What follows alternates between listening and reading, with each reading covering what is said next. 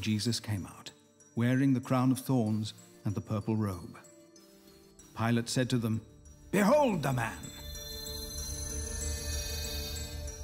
Anyone who has any interest in art, anyone who has any interest in visual culture full stop, has to be interested in the Christian story.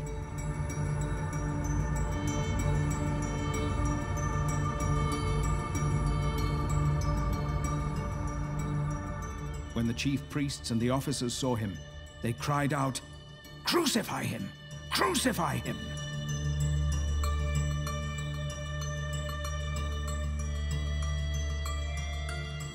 We have so much to learn from it. We need to understand where we've been in order to understand where we're going.